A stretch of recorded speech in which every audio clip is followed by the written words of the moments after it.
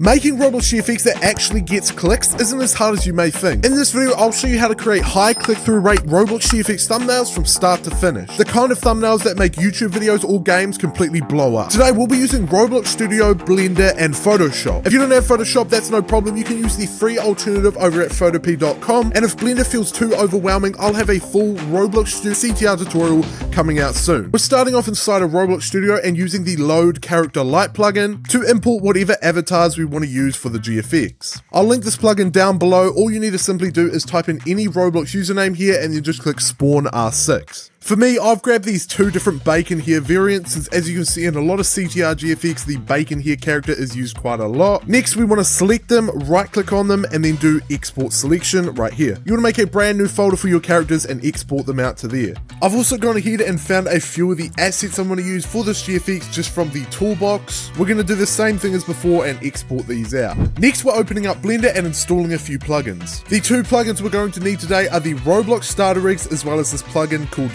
Stutter. This is a reasonably new plugin that lets you bring the studded look from games like Grow a Garden directly to your Roblox models with a single click inside of Blender. It's as simple as typing in 0 and clicking purchase, and then downloading the zip file for both the stutter and also both of these zip files from the Roblox starter rigs. Now you want to right click on the Roblox HD Faces zip file you just downloaded and do extract all. After that, inside of this new folder that extracts, you'll have hundreds of different high quality Roblox faces that we can use in our project. Next, open up Blender and go up to Edit, Preferences, Add-ons, and then click Install right here. In future versions of Blender, there's a little drop down right here that you need to click and then do Install from disk. After you've done that, locate your Roblox starter rig zip file right there, not the HD faces, just the starter rigs. Select it and then install it just like that. Install it and then make sure it is enabled right there. Then click Install once again, and you want to install the Stutter plugin this time. Once again, make sure it is enabled. Next, you can right click on this collection and delete everything out of your project. Then click N on your keyboard to open up the side menu, select the starter rigs tab there, and under this drop down here you want to select whichever rig you want to use. Now we're going to go File, Import Wavefront OBJ, locate the file where you exported your characters to, select the OBJ file, and then make sure Split by Group is enabled. Click Import Wavefront OBJ, and now you'll have both of your characters that you exported. You want to go into Material Preview here so we can see all the different textures we're working with. Now you want to select the characters you just imported, right click, do Set Origin, and then Origin to Geometry. Position your accessories in the correct place and set up your rigs.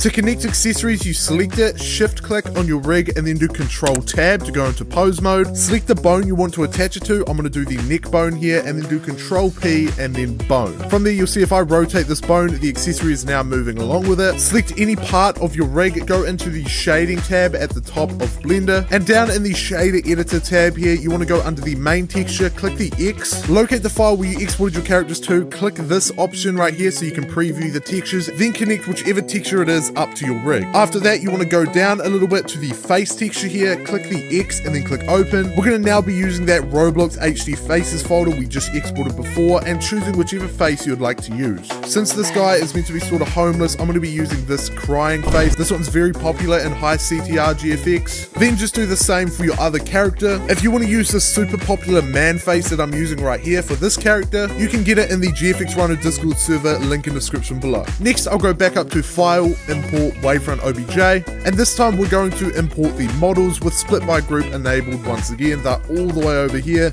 but there they are. There's another plugin that I did forget to tell you guys to install, and that's the PBR Essentials add-on. That one lets you easily fix any broken Roblox textures. I'll link that one in the description as well. You can install it the same way that I showed you how to install the other plugins, and then it's as simple as just clicking Fix It with it selected, and it'll fix your textures. And there we go. Now we have all of our stuff set up and we can get on to making an actual scene. I'm going to go up to Add Mesh Plane, add in a plane, click S on my keyboard and scale this up. In my shading tab, once again, we're going to add a new texture to this plane and we're going to make it more of a green color, just like that. Then under our stud map add-on that we did install before, you can just click Enable Stud Texture, and as you're going to see, that adds a whole stud texture to that plane. It's obviously quite big, so we can actually adjust it by going inside of our shader editor and down at the stud mapping node right here, you want to pull this little node on the scale right here along and just add in a value. Now with this value, you can increase it as much as you want and it's automatically going to make it scaled to whatever size you'd like. So I think about 130 works for me. We're also going to do the same thing to this garbage can right here. Just select it and then do enable stud texture, and that's automatically going to add the stud texture to the object. And the final step is to go up to add and then add in a camera. You can go into camera view by clicking this little camera button right here. This is what's going to render out when we render our image. Go up to view, navigation, and do walk navigation. Then you can use WASD, Q and E to move your camera into a good position. Now it's as simple as setting up your scene however you'd like. To pose the characters, you can select their rigs and then just switch into pose mode and pose them however you'd like. In my example, I went under the Blender output properties and made it into a square by setting it to 1080 by 1080 resolution. And what I'm going to do is I'm going to render the two halves of the scene and then put them together inside of Photoshop. For lighting, I'm going to go up to add light and add in a sunlight. With it selected under the properties here, I'm going to make sure the angle of it is set all the way up to 180. Then set the strength to 3. And for a few render settings, we will go under our render properties right here and make sure the render engine is set to cycles. If you have a GPU, make sure the device is set to GPU compute, and then under the sampling, the render samples right here, make sure this is only set to about 100. You want to scroll down and also make sure under film that transparent right here is enabled. This will just render the background completely transparent. We don't need many render samples at all, but if you do go into render preview at the top here, you can see what it looks like right now, which it obviously isn't the best. So here's a few things that we can do to make it look better inside of Blender, and then the rest will just be Photoshop work. First, select your grass here and go under the object properties. Under visibility and then ray visibility, there is the diffuse and there's the glossy. You want to disable both of these, and you're going to see what that does is it completely removes that crazy green reflection that was all over the scene. Next, we'll go back into the shading tab and select our character here. And this is a really nice tip that I learned from my friend Pice, so huge shout out to him, is you can set the IQR of the texture here down to about 1.1, and it's going to make the colors and everything just a lot more bold and clear on the character, whereas you can see before it was just very reflective and not appealing at all. I'm going to do the exact same for the grass right there, and you're going to see it just makes it a lot more green without all the crazy reflections. And you can do that same thing to whatever other textures you want to in your scene, but just like that, we've got a super nice looking render. Whenever you're ready, you can click F12 on your keyboard to render it out. After it's done rendering, I'm going to go up to Image, Save As, make a new folder called Render, and then just save this untitled PNG to that folder. Next, without moving my camera or anything, I'm actually going to swap this character out for the homeless guy and then pose up that whole scene once again. After I've done that, I'm going to once again click F12 on my keyboard to render it out. Next, in a brand new Photoshop file, I'm dragging in both of my renders and aligning them up where I think they look good.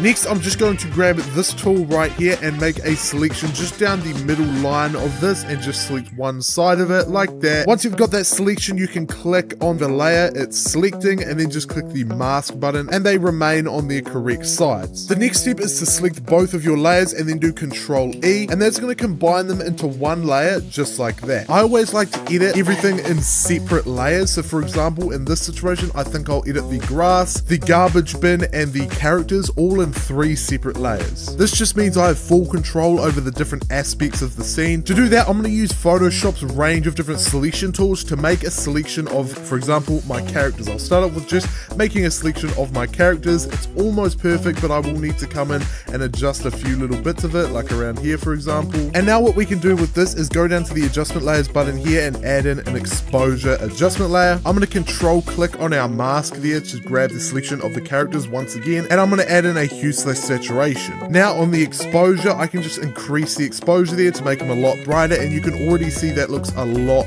better. And from there, we've literally already done most of the adjustments we needed to do for the characters. So I'll just go ahead and do the same to my other character real quick.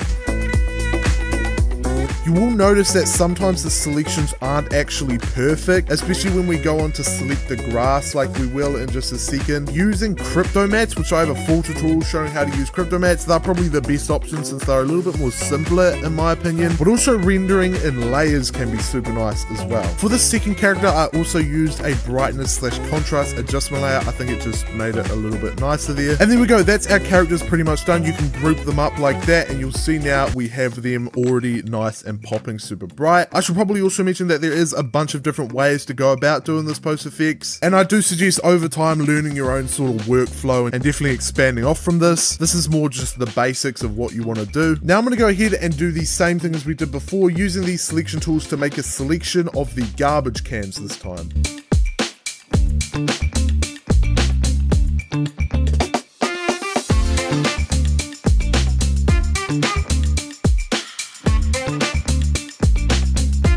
And I think that is already looking super nice. The last thing we of course need to adjust is the grass. Now this is where it can get a little bit difficult, and especially when you start to look like further back in the scene, you can't really see the studded texture. So what I'm trying to say is, it's hard to get a good, nice, flat, bold color when it's super contrasted like that. Because as I said before, with high CTR GFX, you want to make sure your colors are nice and bright and vibrant, but also bold and very clear of what sort of color they are. In my situation, what I'm going to do is start off by just selecting the grass.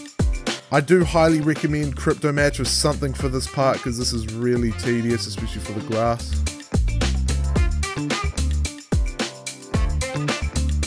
And after I've got that pretty rough selection of the grass there, I'm going to go down to my adjustments layer, and this time we're going to add in a solid color adjustment layer. You want to see it to a nice bright sort of green color, and then I think if we make it a little bit darker, it might just be a bit nicer. So something like that. Then I'm going to change the blend style of this layer to soft light. I also want to add in a hue/saturation adjustment layer. We're going to increase the saturation a bit, and I think that is what we need right there. Now we just can't really make out the stud texture anymore, especially like further around the back. In the shadows we can make it out pretty clear, but you know, in all the brighter parts we just really can't make it out at all. So to make it a lot more clearer, there's a few different methods, but the way I'm going to do it is I'm going to grab my selection of the grass and just duplicate it from my original layer. So now as you can see there, we've just got the grass in its own layer. I'm going to right click on it and do convert to smart object. I'm going to move it back just above my original layer there, so now we've got the grass just in its own layer. Now I'll go up to filter and use a camera raw filter. The only thing we want to change in here is the texture under effects. We can increase this up, and you're going to see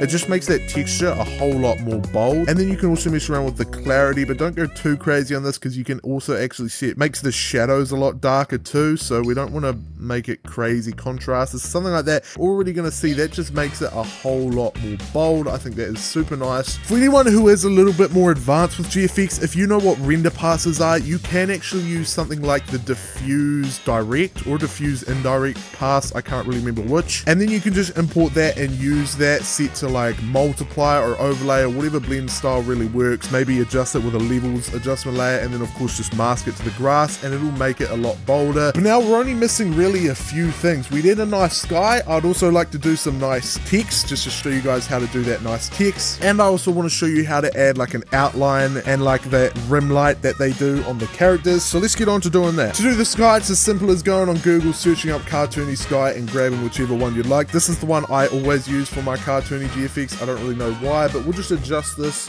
We'll position it in the back. But what I like to do for super, you know, bright skies like this is I sometimes just add in a solid color set to just a nice bright blue, and then set this to, I think overlay is just too bright, so we'll go with soft light. But as you can see there, it just makes it a lot more just appealing looking. And I already think this is something I'd click on if I saw it on the homepage of Roblox. But let's add an outline to the characters. To do that, I'm going to go under the characters. I'm going to hold down Control and Shift, and as you're going to see, it turns into a little plus when I hover them. Now I'll just go ahead and select my original render. Next, with my original render selected, I'll click Control J to make their own layer right there. So now we have our characters in their own layer. Now I'll decrease the fill all the way down to 0, and that's going to make it pretty much invisible. Now we can double click on this layer to open up the layer style menu and add in a stroke. That's of course going to add an outline. You can see that it isn't perfect around some places. We will adjust that in just a second, but you also want to add in an inner shadow just like that. You can copy these sort of settings, size and choke and everything to 0. I think that looks super nice. I'm going to also do the exact same thing to the like foods that they're holding. I think that looks super awesome. And also using those exact same selections we made of the characters, setting them as masks and then inverting them, you can add nice shadows under their feet.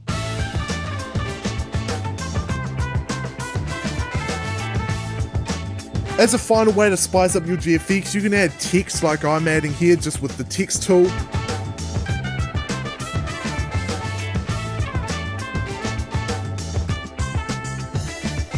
And that's pretty much it, man. Your own high CTR Roblox GFX thumbnail. I hope this video helped. If it did, make sure to drop a like and subscribe. If you do have any problems, make sure to join the GFXRhino Discord server, and I'll see you all in the next video. Peace out.